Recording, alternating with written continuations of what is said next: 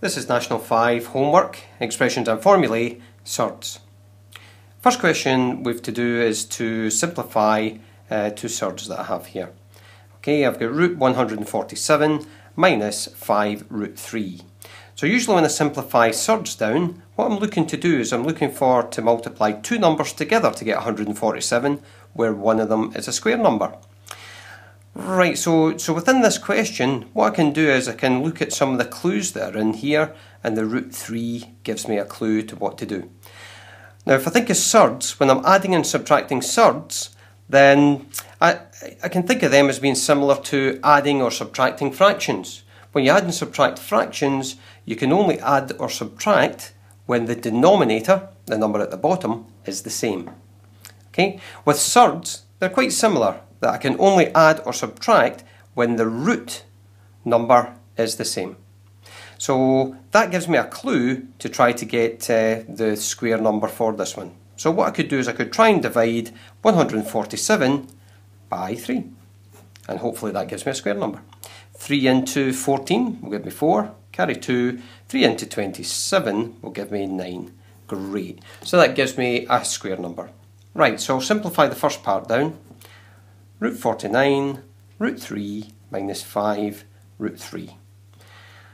I'll take the square root of 49, which gives me 7. And then from there, what I'll do is I'll just do the subtraction. So I've got 7 of them, and I'm going to take 5 of them away, so I'm going to be left with 2 of them. And what I'm working with is root 3's. Okay. Part B. First of all, I can see I've got to simplify this. I've got a bracketed term here, and I've already learned how to multiply out brackets. So I'm just going to go ahead and multiply the brackets out. So the first thing that I do when I multiply a single bracket, I'm going to multiply the terms inside the bracket by the term outside the bracket. Right, here we go. Root 2 times root 3 will give me root 6. I've got root 2 times root 2 with this second term, and that's going to give me a plus root 4. And finally, I've got root 6 that's hanging on the end there. To simplify that down, I've got root 6 minus root 6. So these guys are going to just disappear and leave me with root 4. I can work out the square root of 4. Square root of 4 is 2. And that's that question complete. Question 2. I'm looking at question 2 here, and I've to express this here as a surd in its simplest form. Okay, so again, I'm going to be looking at the same as I did up above. I'm looking for some clues. So the clue I've got here is that root 5. So if I divide each of these by 5, hopefully I'm going to get a square number coming out. Because again, I can only add or subtract when the root number is the same. Okay, let's go and do that just now. So I've got 2 root 5. I'm going to add on to that. So I know that I've got root 4 times root 5 will make root 20. Take away, that's going to be root 9 times root 5 will make 45. If I take the square roots of each of these, I'll get plus 2 root 5 minus 3 root 5 there.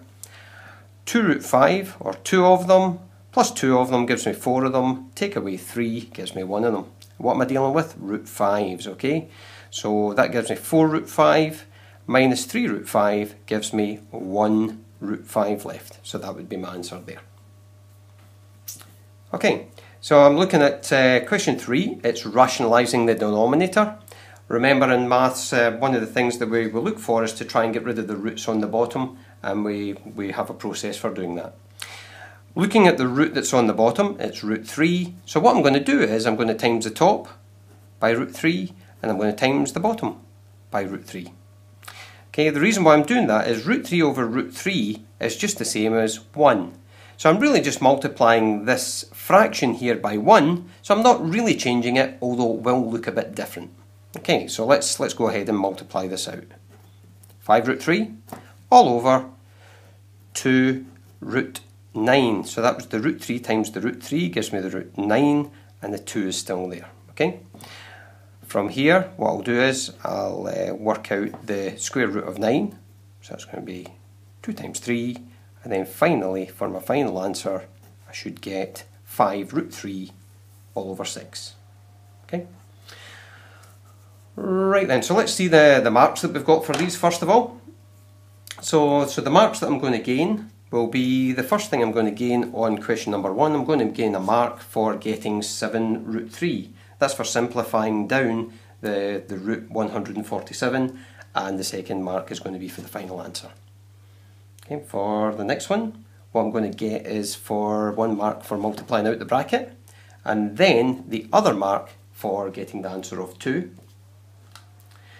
For simplifying out both of the surds, both of these surds here, what I'm going to get is, let's see, I'll go for that one there, so it's 2 root 5 and the minus 3 root 5, and finally 1 mark for that answer there. So these are all 2 mark questions. Got a mark here for knowing to multiply by the root 3 over root 3, and finally getting the answer would be the second mark. Okay, let's look at the next question, question number 4. Okay, again I've got to express this fraction with a rational denominator, and one way that we'll do that, I'll multiply by, on the top I'm going to multiply by 4 plus root 3. On the bottom, I'm going to multiply by 4 plus root 3, because that divided by that is just 1 again, isn't it? Right, so I'm just going to put them in brackets to make them look a bit neater here. And what we call these, this is the conjugate surds, and that helps us to rationalise the denominator, to get a number out of there rather than having roots. Okay, so on the top, what I've got is 5, and I've got the 4 plus root 3. That's all going to be over, and what I'm going to do is I'm going to multiply this out by FOIL and see what I get. 4 times 4 gives me 16. That's the firsts. The outsides would be 4 root 3, if I multiply these together, minus root 3 times 4 will be minus 4 root 3, and finally at the end I've got minus root 3 times root 3, so that would be minus root 9. Okay? What I can see is that these 2 terms here are going to cancel out, and that's going to leave me with 4 plus root 3 in the bracket, all over 16, and if I can just take the root of that, that will be 3, the root of the 9 is the 3. Just gather that together finally, and that gives me 4 plus root 3, all over 13, and that would be my final answer there. So marks for this one. 1 mark for multiplying out using the 4 plus root 3. I would say getting a mark here for multiplying it out, and finally a mark for simplifying it down. So that's going to be a 3 mark question for us there. 3 marks. Right, question 5. Okay, so what we've got here is we've got a rectangle. So in rectangle ABCD, the diagonal AC is 8 centimetres and the height BC is 4 centimetres. So let me just draw that triangle. So I'm going to go right across at AC, so that's going to give me a diagonal. I'm going to just draw down here, which should give me a nice right angle triangle to work with because it is in a rectangle. And what I've been asked to do is to calculate the length of the rectangle, and I've to give my answer as a surd in its simplest form. Okay, so what I'm going to do is I'm going to work out the answer to AB. What I'm going to do is I'm going to use Pythagoras Theorem, so I'll just say that that's going to be by Pythagoras Theorem. Okay, I'm going to just set up the Pythagoras Theorem with AB squared is what I'm looking to calculate, and I know that AB is one of the shorter sides, so I'm going to start with the longest side. I'm going to go for 8 squared, and I'm going to subtract from that the other short side. Okay, I'll just square these numbers, and that should give me an answer of 48. So I know that AB, instead of AB squared now, is the square root of 48. Now I've been asked to give the answer as a surd in its simplest form. So root 48 is a really common surd that we come across when we're doing the work in National 5. What I'm going to do is I'm going to simplify that down by using 2 numbers that multiply together to get 48, but one of them is a square number. And the highest one that I can think of will be root 16, root 3. So finally my answer for that is going to be 4 root 3. So that's part A completed.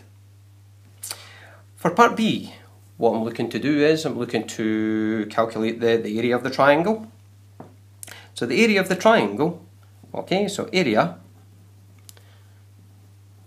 of ABC is going to be equal to a half base times height, okay?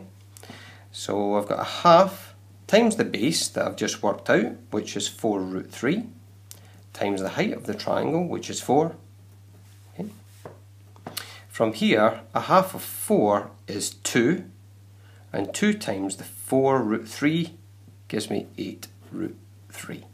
So that there will be my final answer. As far as marking is concerned on this one here, so the first thing that we're going to get is a mark for setting up Pythagoras Theorem correctly.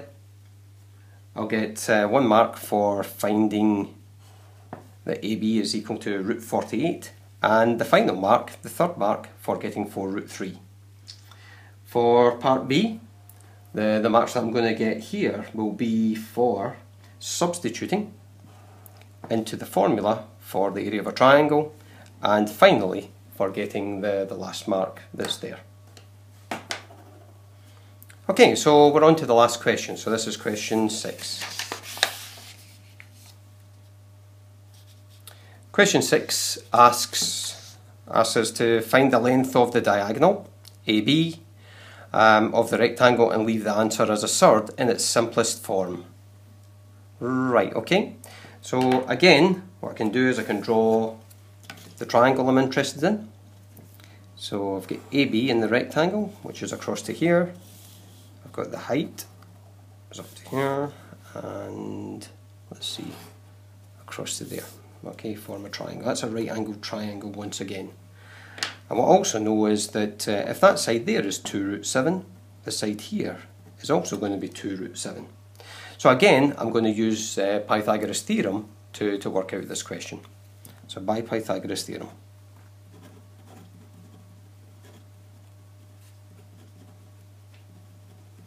Okay, so to set this one up, I know that the diagonal, the side across from the right angle, is the largest side. So I'm going to say that AB squared is going to be equal to, and I just pick these sides here, so 2 root 7. What I'm going to do is I'm going to put that in a bracket, and I'm going to square it, plus I'm going to do 2 root 5, and again I'm going to put that in a bracket, and I'm going to square that as well. If I work this out, what I have is, if I square this root here, I'm going to square the 2 first of all, so that's going to be 4 times, and the square root of 7 squared is going to come out to be 7. Same over here, I've got 2 squared, which will give me 4, and root 5 squared will give me 5. So what I have here is 28 plus 20. Gather them together, 48. From there, what I have to do is I have to do it in the simplest form. So AB is equal to root 48. Same as above, I've got root 16 times root 3. 16 times 3 gives me the 48. So AB is going to be equal to 4 root 3. Okay, and that's going to be that.